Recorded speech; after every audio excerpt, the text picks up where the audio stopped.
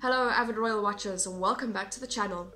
In today's news, did Prince Harry and Meghan, Duchess of Sussex, have an agenda from the start? One royal expert believes that the Sussexes may have always had an exit plan in the works from the beginning. Prince Harry and Meghan suffered in the spotlight. Things were not easy for Prince Harry and Meghan as they faced non-stop scrutiny from the public and media. In January, they announced their plan to step back from their royal duties in order to live a more normal life out of the spotlight. Queen Elizabeth supported their proposal and worked to finalize the details, with the Sussexes' royal duties ending on March 31st.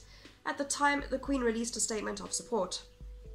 Following many months of conversations and more recent discussions, I am pleased that together we have found a constructive and supportive way forward for my grandson and his family, the Queen shared in her statement. Harry, Meghan and Archie will always be much-loved members of my family.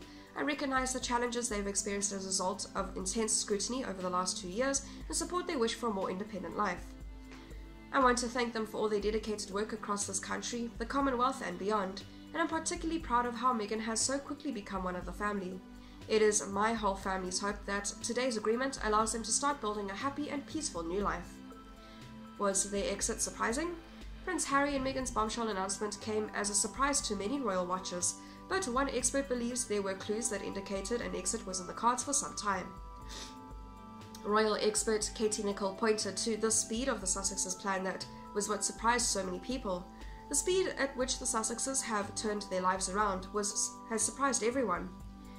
Nicholl told Australian site 9Honey, "I don't think it's a huge surprise they moved overseas. That was inevitable. I think the speed at which it happened is what has surprised people." Expert believes they may have had an agenda for a while. Nicholl further shared how the Sussexes' behaviour from the start indicated they wouldn't act as other royals and had different aspirations. They had an agenda from the outset to be international royals, Nicholl shared, adding, "They didn't want to be just stuck in one place. Part of their vision is to be making a difference on the world stage, and that entails being international," she explained.